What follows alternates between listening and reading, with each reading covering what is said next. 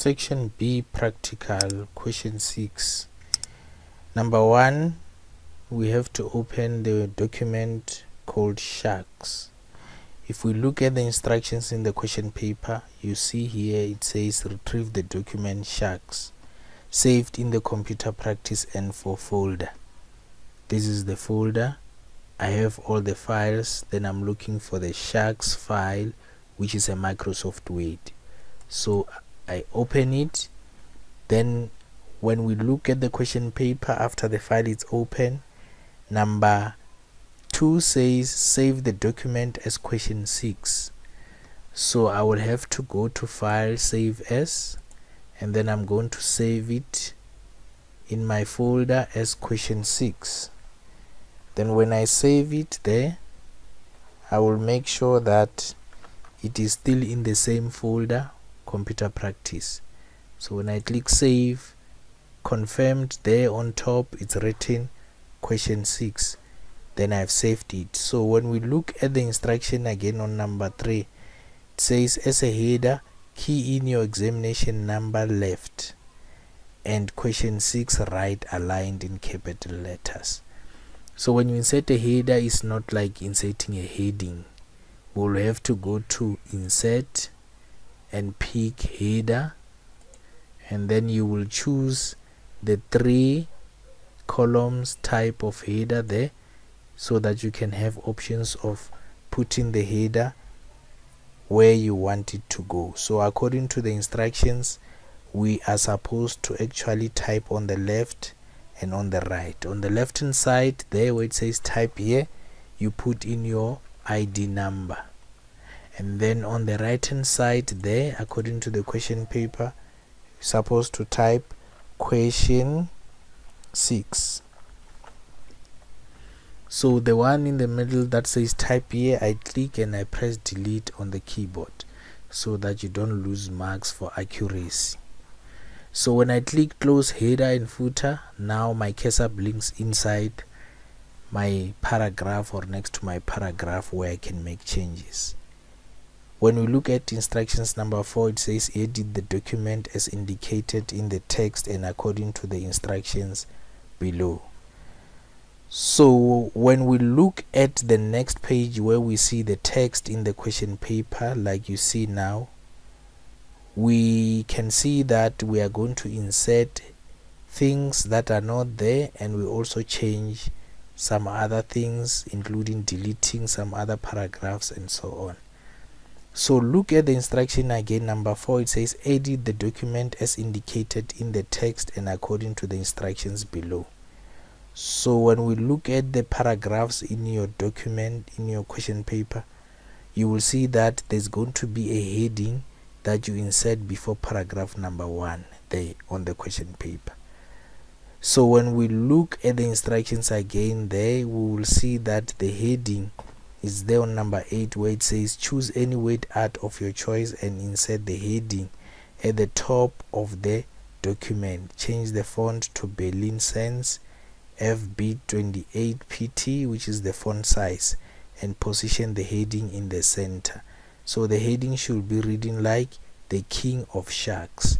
So when we look at this paragraph here on my page on the screen, we know that we have to open lines above. So meaning that when we look at the question paper again there, it shows that the heading will be the first thing, then there are going to be 3 open lines. For you to see 3 open lines, when we look at the text again on the document that I've opened, you have to go and click the show and hide icon so that you can see whether you have 3 open lines. So the show and hide will show all the icons on your page. When the cursor is blinking there like mine before the first paragraph, I press enter, 1 2 3.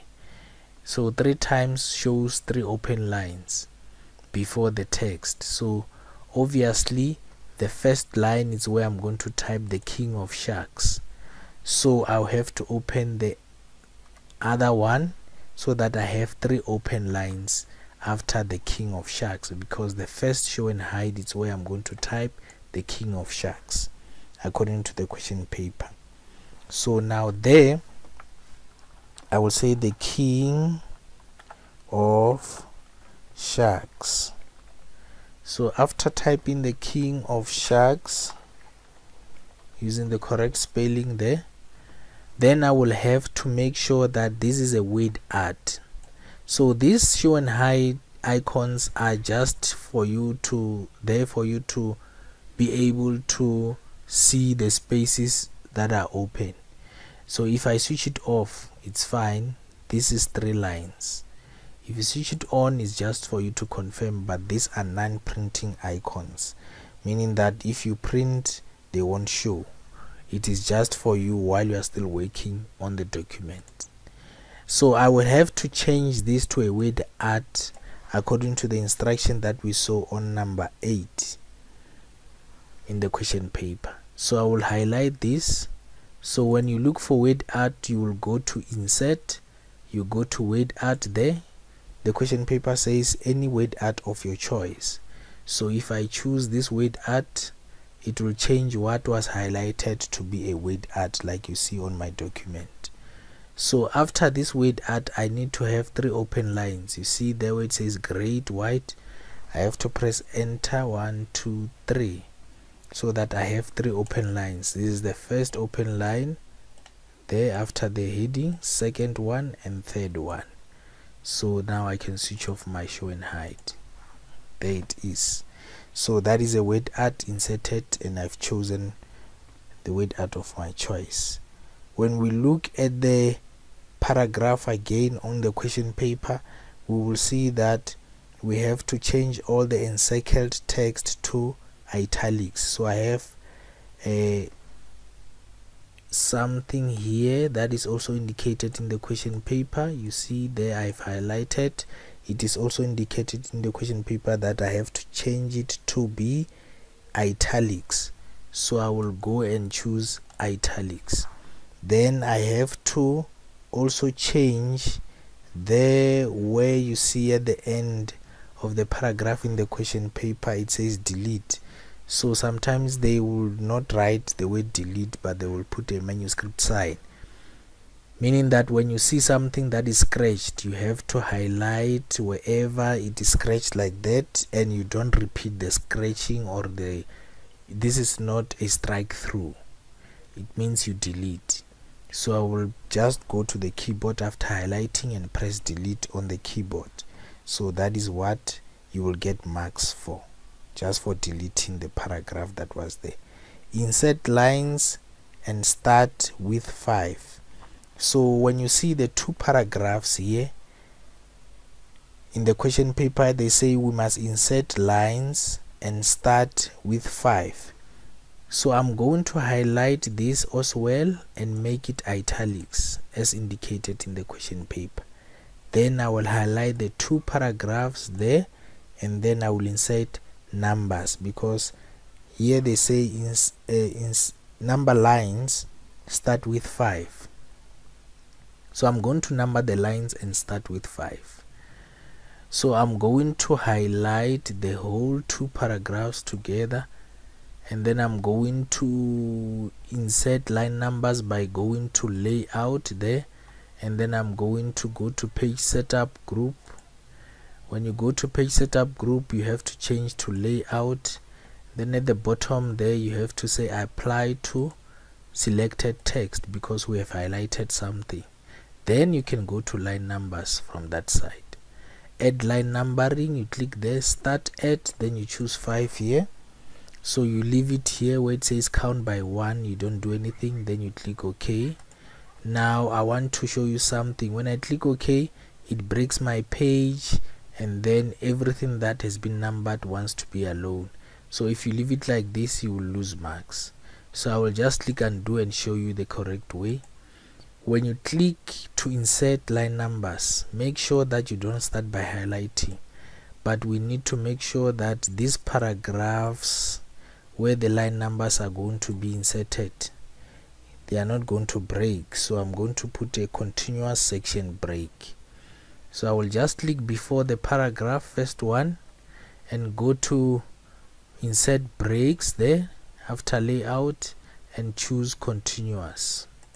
even at the end where I'm going to stop highlighting, breaks and click continuous. So when I highlight the two again, I will show you that they won't break. I'm going to insert line numbers again, page setup, launching the group, layout. At the bottom there I click, I say selected sections, line numbers, add line numbers, start at 5. So when I click OK and I click OK, you will see that it's not breaking like it was. So all these numbers you cannot type them manually because they are in the reserved margins. If you look here, this is the reserved margin. You cannot type there. That is how we get them to be there, line numbers. Then now we look at the next paragraph. What are we going to do with this one? Now check the question paper. In the question paper, it's indicating that we have to move the paragraph to where it is indicated. And then when you look at the question paper, it is indicated there at the end where you have the 3 dots showing that paste paragraph here. So I'm going to actually go to the paragraph and cut because it says move. So I will go to home and cut. Then I will go to the end of my text, all my pages at the end, at the bottom there. I click, make sure that I open enter twice, then I paste. Then that is where actually it should be. Why did I press enter twice? Because it's 2 lines spaces according to what is indicated in the question paper. Then when we look going up there to check what we were supposed to do to paragraph number 4, so I'm just going to check what happened there on paragraph number 4. We are supposed to indent paragraph on both sides. If you look at the question paper, it says indent paragraph on both sides at 3 centimeter and change to 1.5 line spacing. So for this paragraph, I'm going to apply indentation. So I will highlight the paragraph, go to paragraph group, launch, indentation there. So I will have to go and change it to both sides, meaning left and right. So I will just say 3. Even this one here will be 3, left and right 3 3. You don't worry about writing cm for centimeter because the program should be set by default to measure everything in centimeters. Then after that I will just click OK. You will see that it's only that paragraph that is indented on the left and also on the right hand side. Then I will have to apply 1.5 line spacing according to the question paper. It says 1.5 line spacing, so I launch the group again, line spacing there. As you see, it should be 1.5. Then I click OK. Then it's expanding a little bit. The next paragraph again, there at the end, we are supposed to also make sure that it is italics. So I will go and make it italics, and then we have to change the whole paragraph there, as you see it, to be indented both sides at 5 centimeters. So we already know how to do it. Paragraph launch group, then I have to indent both sides at 5 centimeters, left and right. Click OK, then that is 5 centimeters there. Then when you check there on the question paper, the next thing that we see is that we have to make sure that there's a page break here after this paragraph. So meaning that beginning of the heading facts, it must be on a new page. So I will go to insert a page break. You go to layout and click breaks and say page, then it will be on a new page. The previous page is where we have the indentation of that paragraph at 5 centimeters. So the next page starts with facts as a heading, and then we have the rest of the paragraph continuing from there. So now we have an indication here in the question paper. As you see, it says apply to all column headings. The column headings must be uppercase, bold, underline, and right aligned. So meaning that this heading and this one here and also the next one there, all column headings, and the other one there. Okay, so I have 3 of them. So they say these headings must be uppercase, bold, underline, and right align. So I will go to home and then uppercase, I will find it there, uppercase. Then I will also have to go and make it bold, and then I will make it underline, and then I will also right align it as indicated there. Then they say shade only the text of each heading in gray. So I will go now, shading is not color, so shading you'll have to go to here where you see AB, and then you'll go and make it shaded like gray there. Now we have to look at the instruction here on the question paper for all these 3 paragraphs with the headings. It says change to 3 equal columns. The first one should be column 1, the second one should be column 2, the third one should be column 3. So I'm going to highlight all of them together, and then I'm going to go to layout, and then I have to go to columns, then I go to more columns. So when I choose 3 there, because now you will see that when you say 3, it's giving you a preview of how they are going to look like. So then when I click OK, you will see that now it's breaking into columns, but we have column 1 breaking where it wants to break, column 2 starting there, the heading 2 starting within column 2, and so on. So if you leave it like this, it's going to be a mess. So we need column 1 to end here, column 2 to start here, column 3 to start there as we see it. So I'm going to make sure that this is actually column 2 by putting the cursor there, and then go to breaks and choose column. Then you will see that this is column 1, this is column 2, then column 3 will start here. So I put the cursor there, I go to column, and then I also say breaks and I say column. Then now you see that all of them, according to the paragraphs, they are now in separate columns accurately. When we look now, we will see that we have to cancel the columns from this point, from the point where we have this text here, which was supposed to be also italics. So I will make it italics by going to home, italics.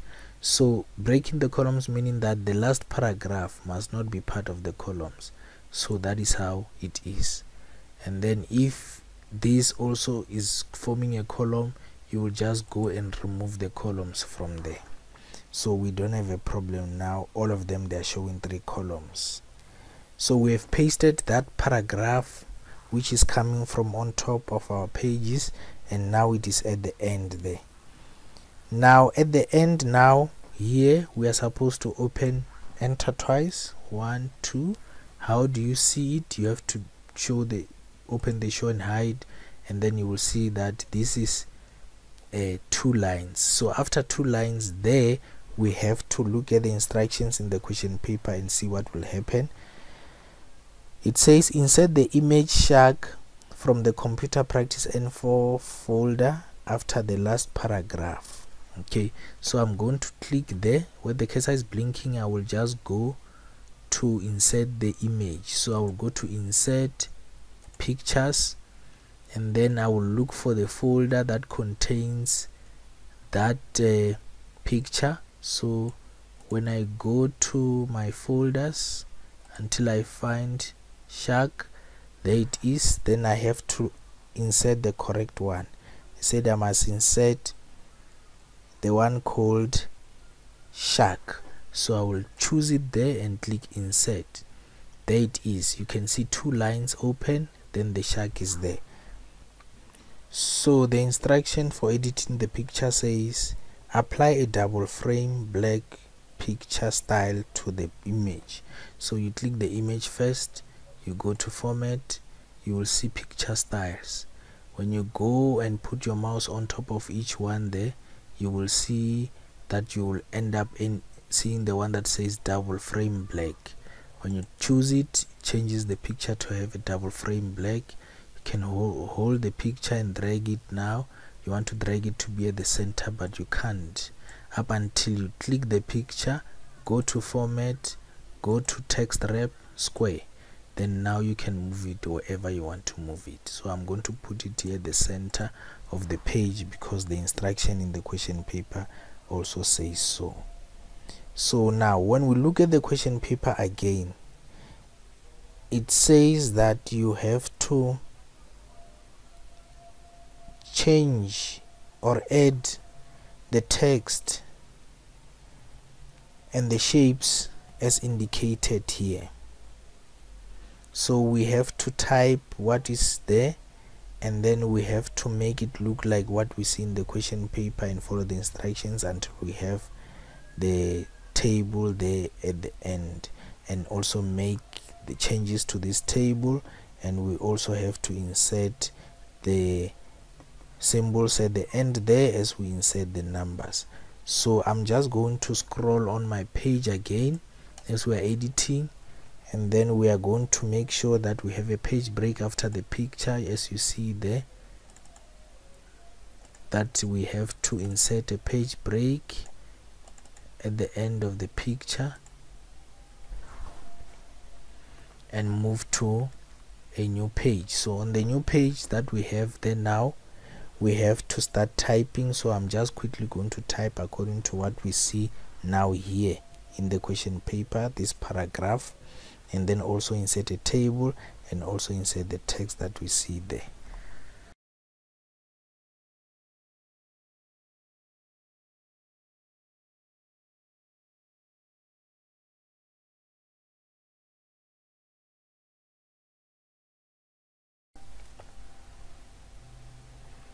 So if you look at the bottom, now we have to insert a symbol and also type the text.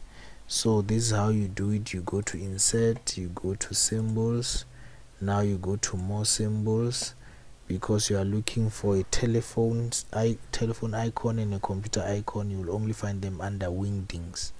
Normally most of you, when you get there, it will be under any font under symbols. So make sure you're under Wingdings like I chose it now. So the first one that I'm looking for, obviously it's the shape of a laptop or a computer. So I will go and find it, click it there, click insert. It will go to where the computer, the cursor is blinking. So I will say www when I type there. So now I'll just click close here for now. www.helpgreatwhite.org. so I will type greatwhite.org, and then when I press enter, I will have to change.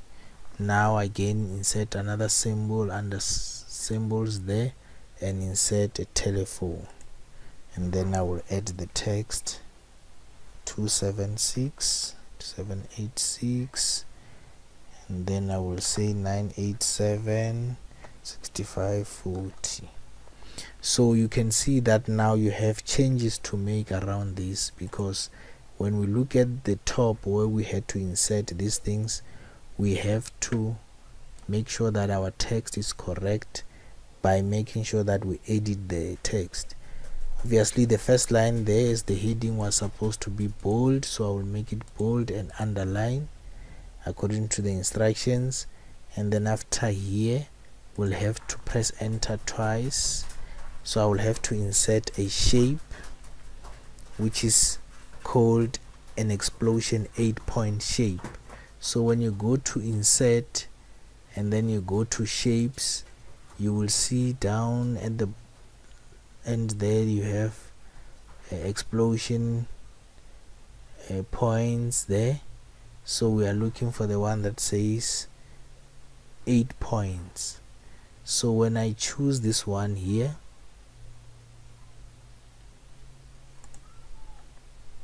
I will have to draw it there. So I will just put the cursor and press enter to push my table down, so that my 8-point shape will be exactly there where they want it to be. Then this shape must be changed. The size must be the height of 9 centimeter, and also make sure that I have the width of 10 centimeter. So when you change the shape size, you will go to format while the shape is selected and go to height. This is height, this is width. So the height should be 10 and then the width should be 9. Then I click there, then I press enter.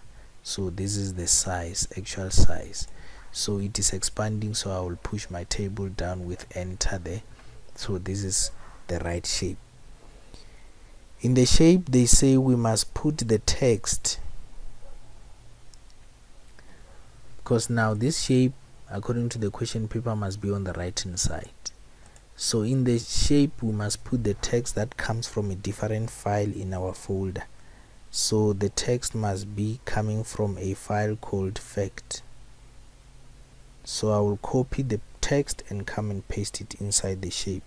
So when I go there, back to my folders, then I go inside fact, I find the text, I go and copy it, and then I go back to my original working document.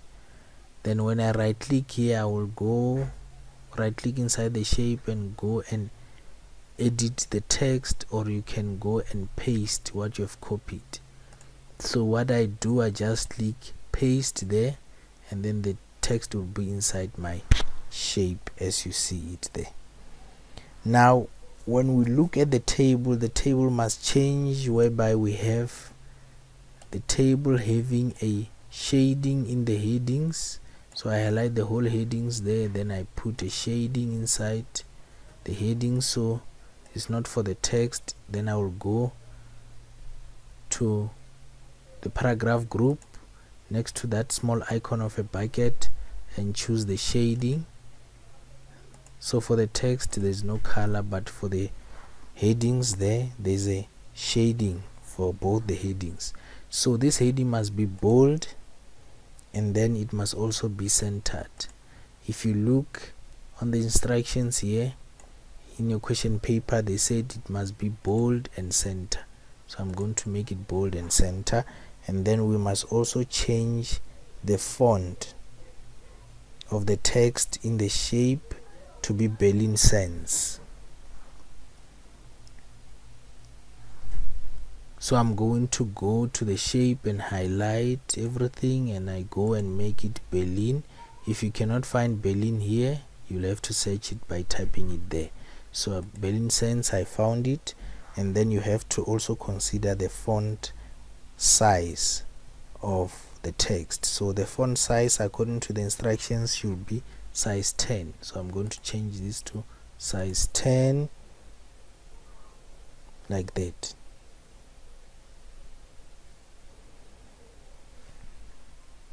So coming to the table must be having a double line border around it. So I click on this icon here. When the table is selected like that, I can go and right click it and go to table properties, and then you will see that you can do a lot of things around the table. So now there is border and shading there, so I will just go and take a double line border, click the double line border. Remember, you have to apply it around the table. So this is the example of the table. So inside there must be only single lines, so I will just go and click there to make it single lines inside. So for the double line outside the table, so meaning that when I take the double line, I will have to click outside the table only like this, and you see that inside is still a single line. So when I click OK and click OK again, you will see that my table has changed, whereby I only have double line around the table, only outside. So I have to get 4 open lines below the table. So I have 2 now. I will add the third one, I'll add the fourth one, then now my text is starting there. So they say I must apply a tab stop at 5.5 centimeter, and then for me to have this moving to that 5.5 centimeter. So when you do the tab stops, you can just go to paragraph group and go and choose tabs. Then you will say 5.5, and then I will set it. And then if you check in the question paper here again, they said also we must have another one at 11 centimeter. So I will go and say 11 again there, and then I will also say set. Then I click OK. So meaning that when I click here for together, I will press tab, it will stop at 5.5. And then for this one here, I will tap and tap again until it is actually at 11 centimeter. So if you look here, this is 5.5, this is 11. So if I go here on the next page, they are disappearing because it is recognized for the previous page. So I will come to this page here, and then I will also set for 11 centimeter there, set tabs 11, and then click set, click OK. So when I press tab there, it will move exactly to be in line with 11 centimeter like you see now. So all these text that I've inserted below the table, they should be formatted according to the instructions. So the first one here should be Berlin Sans 12. So I will highlight this one and make it Berlin Sans 12. The second one should be bold and italics, actually uppercase and bold. So I will highlight it and make it uppercase, and then I will also make it bold and also make it Berlin Sans 12. Then this one also should be Berlin Sans 12. So I will make sure that I highlight the whole text there and make it Berlin Sans 12. So now immediately when I change it to Berlin Sans 12, it is fitting exactly according to the margins there. Then the last text that we have inserted with the symbols there at the bottom, you can see that it should be at the center. So we have to highlight everything at the bottom and make it center there. There it is. That is actually how the document was supposed to be edited. I can switch off the show and hide, and then when you look as we scroll up to check our document from the beginning there, you will see changes according to what we have done from the original document. Thank you for watching.